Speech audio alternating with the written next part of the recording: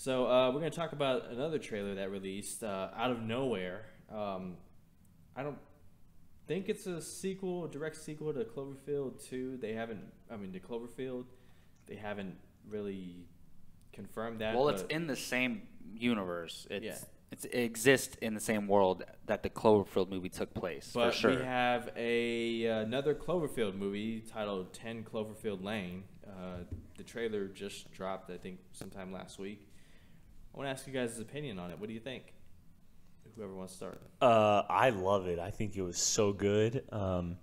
It was kind of a little bit slow in the beginning, but then there was this kind of build all the way till the end, and where we see her look outside. But man, the fact that this came out of nowhere, I just love that it came out of nowhere. I kind of did a little backstory on it because I wrote a thing on the site, but this movie, they were working under a title called Valencia for the longest time, and people had no idea that this was a Cloverfield movie. And then all of a sudden, it gets attached to 13 Hours, and it's called 10 Cloverfield Lane, and the trailer drops the same day.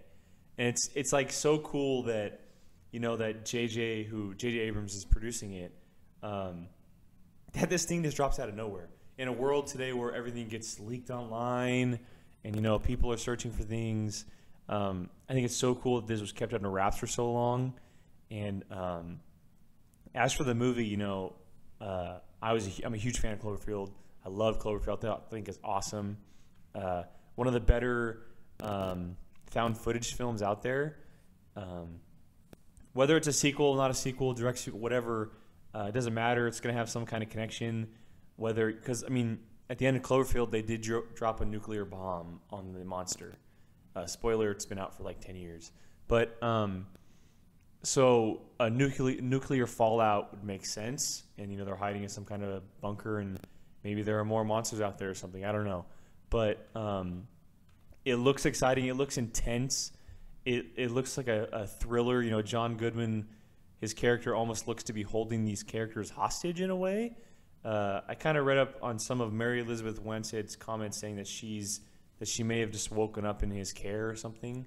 But it looks thrilling. It looks exciting. It's just a tease. I'm looking forward to seeing more on it. And the fact that it's only 2 months away is really cool. So yeah, I'm definitely looking forward to it. I thought the trailer was great. Jacob. Yeah, I liked it a lot, and I liked the first Cloverfield film, but I didn't love it per se. It's very intense and very unique. I've never seen a movie like it. So yeah, I enjoyed it. I remember when the movie first came out, and everyone's like, "Oh, are they gonna make a sequel?" And for the longest time, the answer was pretty much no. And I love that they surprised us with it. That's the best part. And I had a little bit of a different experience with this trailer because I had heard the trailer come out, but I didn't, I wasn't like clamoring to go watch it. But I was at work and I was watching a different YouTube video, and a trailer popped up as an ad before a video that I was gonna watch, and I was getting ready to click skip, and I had no idea what it was. And then like the first 10 seconds start, and I'm like, wait, what is this? It's like, it looks very interesting, and I've became a huge fan of John Goodman. I think he's like one of the best character actors we have in the business, and he always plays these side roles really well. So I was like, what is this? This feels like very weird, but I have no idea what it was. I thought it was like a zombie movie or something like that. And then it just keeps getting better and better and better, and the intense builds up, and then she smashes him across the face with the bottle and runs up the stairs and locks them in, and then all of a sudden I see the name Cloverfield pop up, and I'm like, holy crap, that's amazing. Like, so for me, I didn't know what I was watching, and so that's a whole different experience rather than clicking on the trailer knowing it's a Cloverfield trailer. So I'm super excited for this film, and normally be like coming in 2017. No, it's coming in 2 or 3 months, so that's amazing. Yeah, I've never seen the first Cloverfield movie. I'm definitely going to watch it, but this trailer, before Suicide Squad came out, this trailer for me was the best trailer of the year. Granted, we're like 3 weeks into the year, but it's really well done. A lot of build up. John Goodman takes the ball to the face, and just that's awesome. Like, this guy's gonna do great. Mary, what's her name? Mary Winstead? Mary Elizabeth Winstead. She hasn't really done much.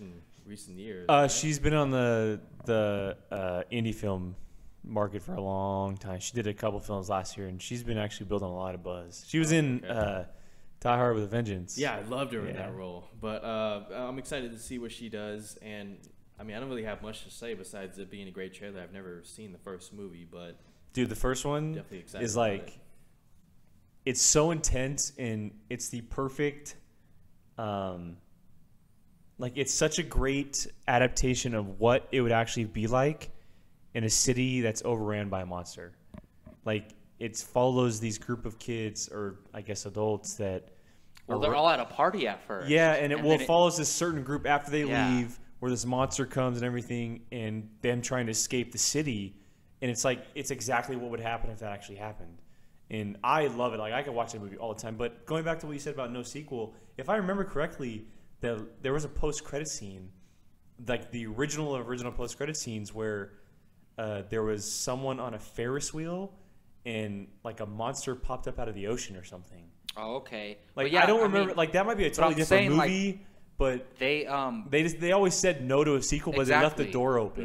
Mm-hmm, exactly. So I don't know. It might be for a different movie or not. But Gio, you're gonna have to tell us when you watch it. But I feel like there was a post-credit scene in the movie. I could be wrong though. Well, it's very interesting because it's kind of cool that it's not a direct sequel, because this is just a little side story on like what happens to the world after that takes place. Like, how do people survive after that, and how do you move forward from that? And like, it can be totally different characters in a different part of the world or different part of the city, whatever. So I'm intrigued by the idea of the film. Yeah, for sure.